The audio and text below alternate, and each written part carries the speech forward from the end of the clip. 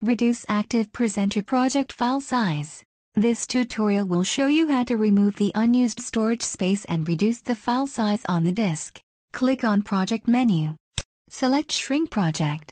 As you can see, file size, as well as number of unused resources of the project, is displayed on the window. There are two ways to delete unused resources. Besides deleting all unused resources, you can also check all the unused resources before deciding whether to delete them by clicking Delete Manually button. A window pops up.